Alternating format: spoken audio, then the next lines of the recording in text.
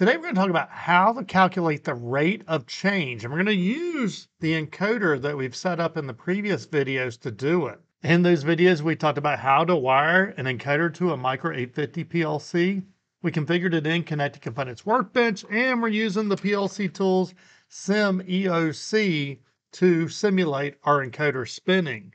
And I'm going to show you two different ways to do it, because we can make a simple sample rate timer here to do it. But this is also a good time to talk about how we can do an interrupt to make a periodic program. So let's talk about how to do it in Prog 1 first. I'm going to bring down a new rung, and we'll bring down and go look for a 0. And we'll bring down an instruction, double click, and we are going to be looking for a TON. And this is TON_1. So right here, I'm going to put TON_1 dot Q. And for my preset, I'm going to put T #1S. And that means I'm going to make a 1-second sample timer. Now we have a video that goes through how the sample timer works, and I'll have a playlist at the end of this one that explains it in detail. But for the purposes of this video, every 1 second, this TON_1.Q will be true for 1 scan. So I'm going to bring another rung down, and we're going to bring a go look for our 1 down, and we're just going to copy this. And we're going to paste it right in there. Then we're going to bring down an instruction block, and we'll double click on it. And I am in the default theme because I've been trying to learn about it. If you were in the Logix theme, we'd be looking for the SUB subtract instruction.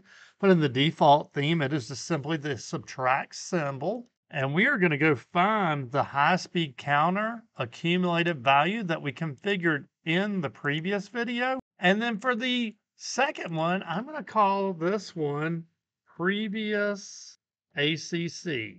And for the result, I'm going to put it in one called difference in ACC. And that'll be a dent. Oops, and I think I made a mistake. Did I put a data type on this one? Let's just double click on the bottom. That'll take us to it. And I forgot to. This needs to be a double integer, because that way they're all matched. And then I'm going to bring another instruction block down, and we're going to find an MOV move instruction, and I'm going to move that same accumulated value to the previous ACC. Now, this is going to take once per second when this is true, and it's going to subtract the current accumulated value from the previous accumulated value. And that's going to put it in the difference in ACC.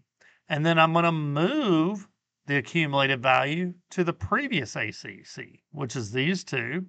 And 1 second later, it'll do the subtract again. So this is going to be the rate of change in seconds. Now, just so we can see the other way to do it, if you double click on your Micro850 and you go to interrupts here, we can make interrupts. And so I'm going to right click programs, add, and we'll go ahead and do the same ladder diagram for this one. And then on my interrupt, I'm going to add an interrupt. And there's several different ones, but the STI is a really good one to know about. And we are going to just use 0. You could have up to 4 of these. And I'm going to use Prog 3. And I'm going to use auto start. That way it works all the time. And it's going to be 1,000 milliseconds because that will be 1 second.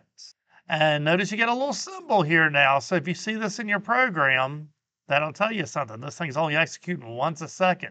So this is like the continuous task in Studio 5000. It's going to run as fast as it can. This one right here is a periodic task. It's going to run once a second. Now that's very generalization. That's not exactly what it means, but that'll get us through this part. So now I'm just going to right click this rung, and we're going to copy it. And we're going to go over to Prog 3, and we're going to paste it. Now we're going to do a little work to this. As first, we don't even need the TON here.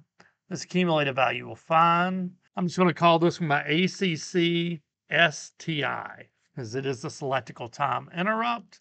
We can double click on the bottom, and we will need to make this a dent. And then we're going to put that into ACC STI. And we can double click on the bottom of that one as well. and we'll make that one a dent. And then we need to copy this and we'll put it here. And let's go ahead and download this program. And if you need any help downloading your program, creating the file, or you're wondering how we configured any of this, hit the subscribe button and you'll find all these videos in our lessons section. And as you're building this, you're going to get this warning about multi-thread access to global variable may be surrounded by calls to the UID or UIED.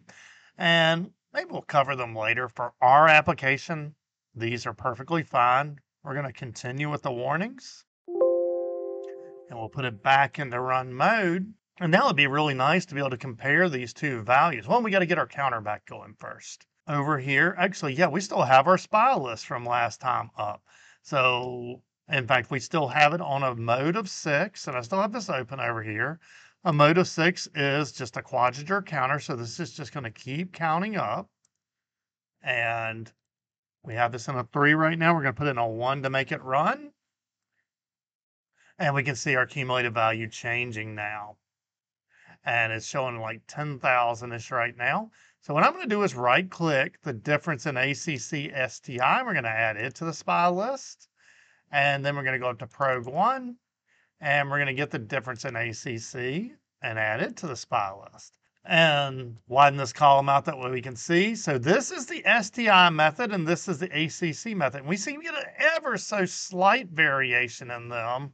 And that just has to do with this STI is actually taken priority. It probably is slightly more accurate, but if we switch our frequency to 10 hertz, that means we're going to have a change in rate of 10 per second. And both of these are showing 10 now. And if we switch it to 100, then both of them are showing 100. And if I press the frequency button again, that's going to give us 1,000 per second. And now we show 1,000 per second here. As promised, here is a playlist showing how we configured our high-speed counter, how we did the sample rate timer, and a couple other helpful videos.